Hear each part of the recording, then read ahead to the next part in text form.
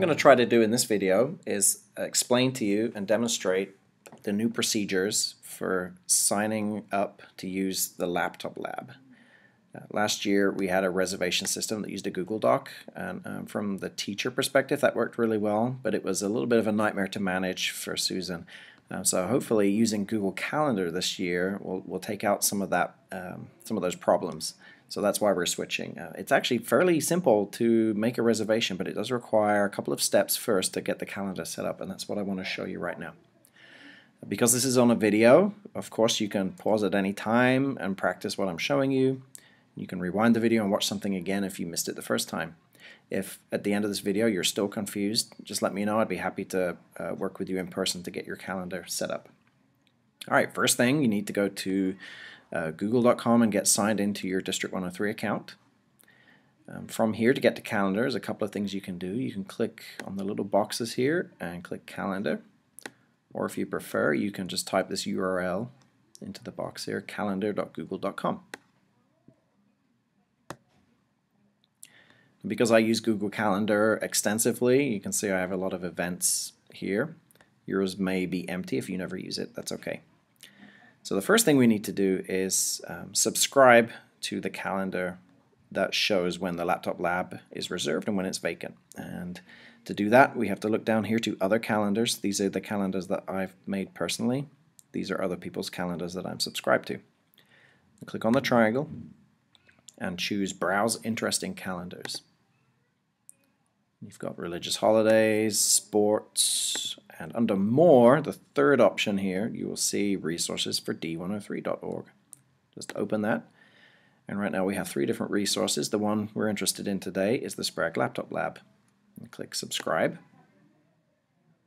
And when it turns to unsubscribe, you know you've been successful. Then you can click back to calendar. Now what you'll see under other calendars, you should see the Sprague Laptop Lab appear on the list here. And I can already see a few people with this yellow calendar. A few people have made that reservation.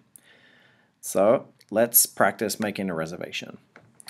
First thing you need to do is kind of decide when you're going to be reserving the laptop lab, and you can create an event right here in the overview mode by blocking out the time and then entering the details, or if you prefer you can click the create button and it brings you into this detail view here. Either way, we do need to get to that point. So I'm just going to pretend I'm reserving the laptop lab for these times. And we do need to edit the event. We can't just put a title in here and say create event. There's a couple of little clicks we need to do inside the calendar. So the most important thing to do is make sure that we're connecting this to the Sprague Laptop Lab calendar. So click on Rooms over here, and you should see Sprague Laptop Lab. And I'm going to click Add. So now it's over here, Sprague Laptop Lab. And for the event title, probably is a good idea to put your name so people can get in contact with you if they need to ask you something. If you want to manage the time in more detail here, you can go ahead and type in whatever time you like. And I think it would be useful to everybody if you could provide a very brief description about what you're doing. Perhaps using World Book Online for social studies research. Okay, that would be enough, I think. And then when you're happy, click save, and it brings you back out to the calendar. Now you'll see what happened here.